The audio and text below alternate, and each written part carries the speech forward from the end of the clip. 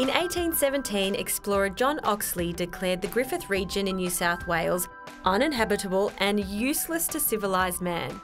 Over 200 years later, it's a thriving oasis, thanks largely to the Murrumbidgee irrigation scheme, which supports the thriving agricultural industry here.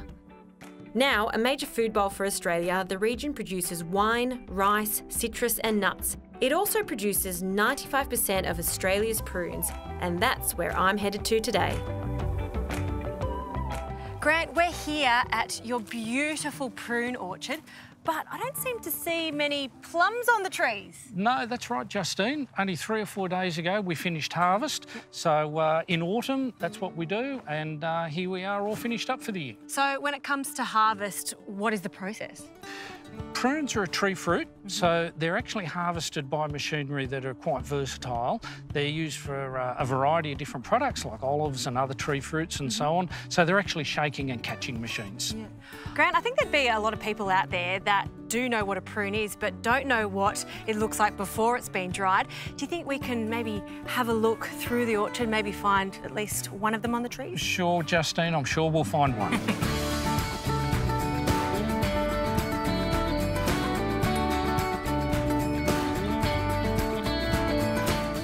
There they are.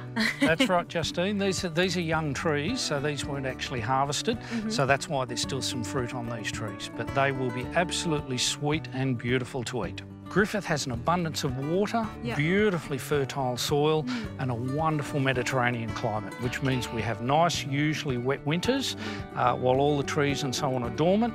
And then during the summer, we have these beautiful, long, warm days, usually fairly dry, and beautiful, cool nights.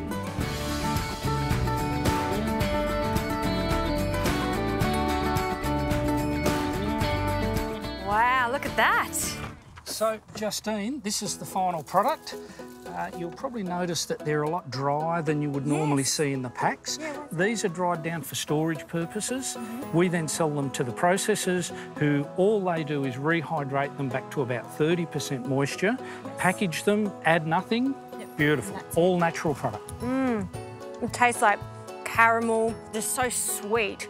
They're addictive. Yep. How do you stay so slim eating all these? They're good because they're good for you. Well, because they're very good for you, Justine, absolutely. Reggie, do you like your prunes too?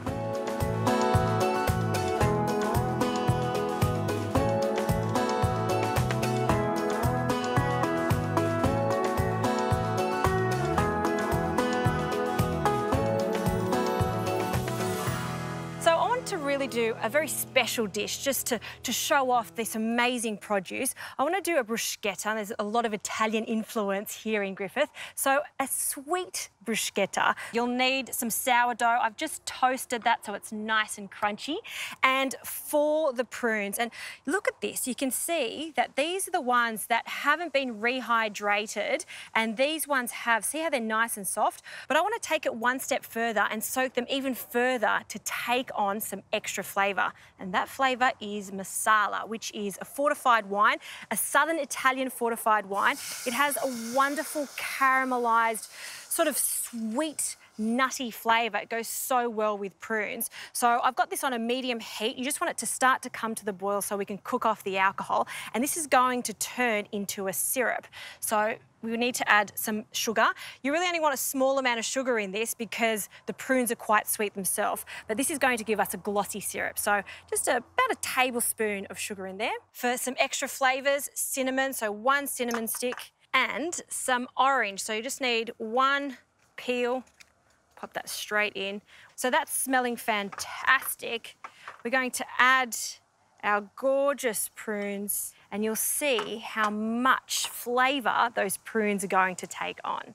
So while they're just bubbling away, let's get on to a really creamy component to this sweet bruschetta. This is a ricotta delicata, so it's really smooth after it's been whisked. It's got a lovely creamy consistency, quite fluffy too. It's going to really complement our prunes that are the hero of this dish after all. Just for some extra sweetness, icing sugar, we'll give that a really good whisk. So you want to just break it up and let it become quite smooth, and then we'll add some cream. Now I'm just adding some cream just so it becomes quite spreadable. So You really only need a small amount of this. That's great. And another whisk. See how smooth that becomes? That is just gorgeous, nice and smooth. You don't want to over whisk this because it can split, so you just really want to combine it together. Okay, that's done. Let's have a look at these prunes. Looking good, smells fantastic. We'll just give that a little longer, and you do want to cool them in the syrup. Once they've cooled down, then we can start plating up.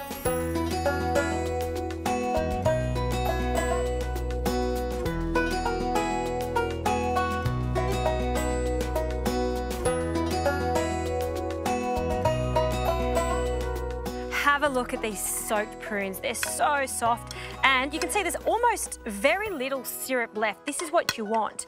All right, to assemble this, we'll get our toast, a generous spoonful of our sweetened ricotta. Oh, look at that.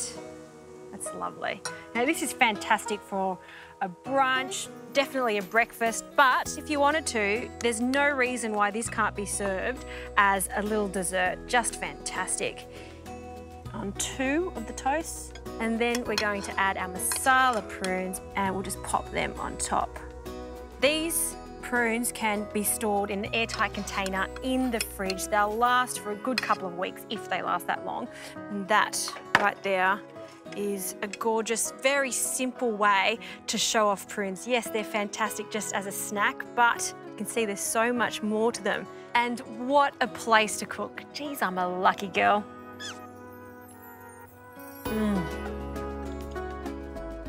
Best prunes in Australia.